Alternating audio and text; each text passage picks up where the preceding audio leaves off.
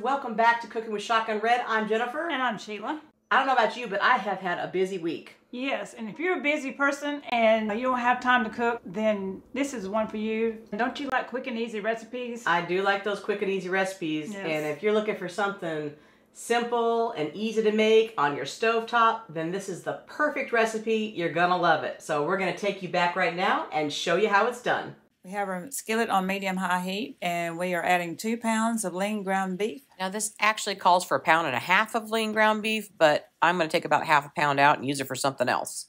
We're going to drain some of the grease. I like to get a little bit of that grease out of there. And then 1 medium diced sweet onion.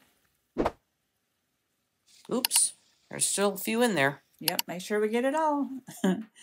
Cook those for a couple of minutes. Just enough so the onions get soft. Then 1 tablespoon of WS sauce. Got to have a little Worcestershire sauce. Worcestershire. You know what I'm saying. And then 1 teaspoon of salt, 1/2 teaspoon of pepper, and 1/2 teaspoon of red pepper. And 1 tablespoon of Italian seasoning, which is really good. Italian seasoning is great in a lot of different recipes. I use it all the time. And why not? Stir that into the meat. So once we get that all mixed up, we're going to add 1 tablespoon of minced garlic. We will let that simmer for just a couple minutes till it gets fragrant. Now we'll start adding our veggies. So we've got 1 medium chopped yellow bell pepper, 1 medium chopped orange bell pepper,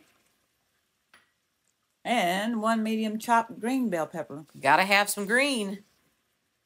Now we got our color in here. We love color. And I love this recipe because it's so easy. You know, you don't have to sit there and stuff all those peppers, but you get the same flavor. 1 can of drained diced tomatoes. It's definitely a colorful dish. So we'll just pour that in. We stir those in.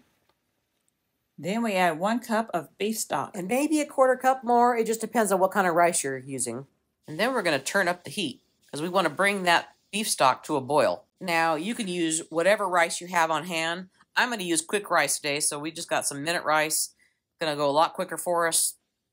And we're all about quick and easy dinners, so this is a quick one. Now that it's boiling, We've got 1 cup of minute rice. So we're going to put this on medium-low we will cover it.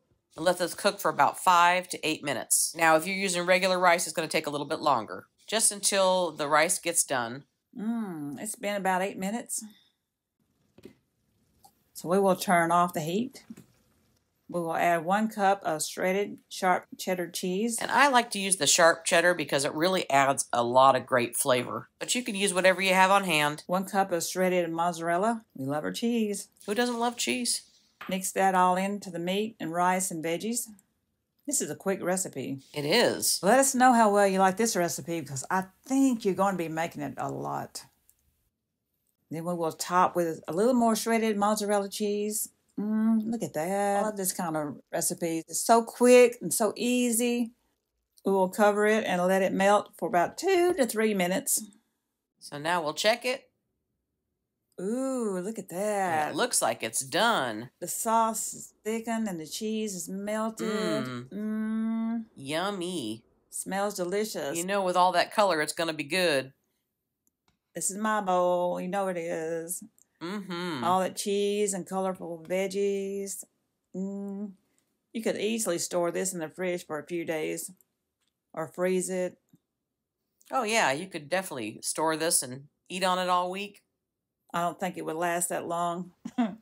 As Steve would say, Is this the best unstuffed pepper skillet you've ever tried? If it ain't, it ought to be. We'll see you next time right here on Cooking with Shotgun Red. Bye.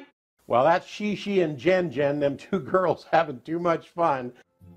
We hope you enjoy this recipe, and we really hope you subscribe to our channel. That's easy. Little Shotgun Red's face will pop up over here in a little bit. When you click on it, it'll say subscribe, then you're subscribed. Next to it will be a little notification bell. If you click that little bell, then YouTube will send you every single one of our recipes or a notification that we posted one as soon as it comes out. See you next time right here on Cooking with Shotgun Red. Is this the best? If it ain't, it ought to be.